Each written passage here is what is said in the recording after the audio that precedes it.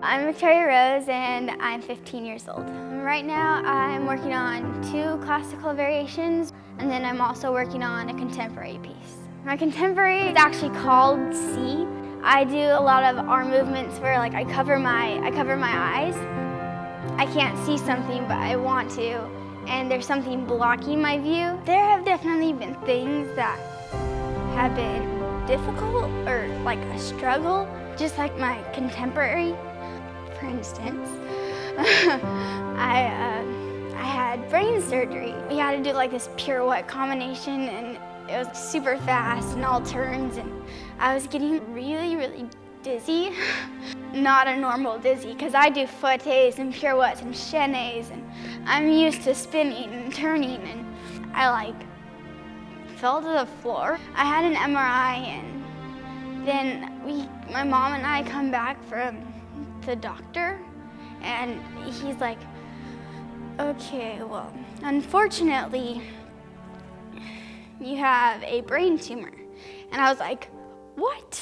You can't be serious. It was in my cerebellum and it affects all my balance. So then the doctor's like, okay, well, you're gonna have to have surgery this Thursday. And it was like Tuesday. I was like, okay. And then I get in the car, I'm like, this Thursday, and I'm like freaking out. Well, my dad emailed people and they're like, well, as you all know, Victoria's been feeling really sick lately. And we thought it was like an ear infection or just something like that. But she had an MRI done and she actually is going to have brain surgery. Just thought we'd let you know. That's how it went. The surgery was like 9 hours long. I woke up in the intensive care. It's really like in a movie when someone wakes up a little bit and it's all fuzzy. It was just like that in a movie, and everything was tilted sideways. I woke up, I had a lot of support from all my friends, and that was amazing. There was people that played songs for me. There were people that stayed with me all day. There were people that walked me in my wheelchair. It was amazing having all my friends there. I had a second surgery that was gamma knife surgery, and what that is it's radiation that they zap into your head to get away the little parts of the tumor that were left over. What they do is they take this helmet and they have to screw these bolts to your head, and they have to go through your skin in 4 different spots and attach to the skull. That hurt because it had to go through the skin and it bled, and that looks kind of gross, but just telling you what it is. They put the helmet on me with all the screws, and I had all the numbing shots. That was just a couple hours before Nutcracker rehearsal.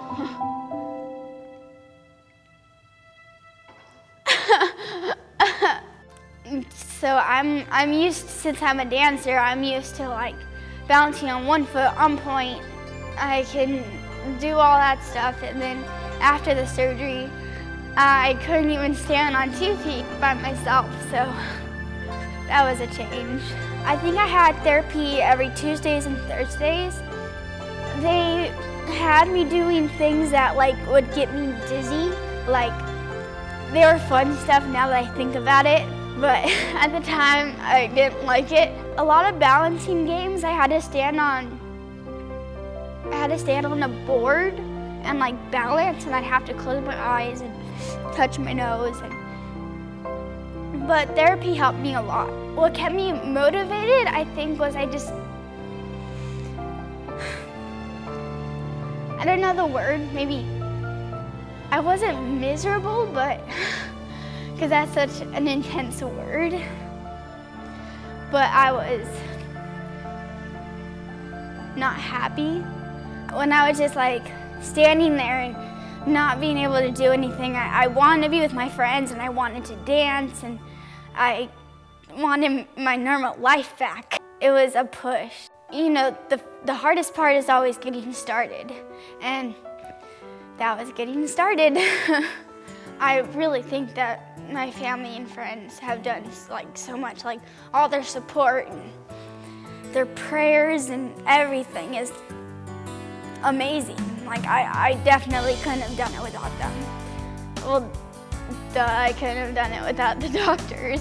The doctors and the nurses and the physical therapist at the Chalk Hospital have helped me so much. I couldn't have done it without them. People tell me that I've done amazing things, and I'm just going, I have, because I'm just trying to get my life back. Well, if you're having a problem or there's just something that is in your way, you can do it. You really can. It's not that hard once you get started. My contemporary is about I can't see something, but I want to, and there's something blocking my view, and then at the end, I'm like, okay, I can't take it, so I've got to see, so then I see.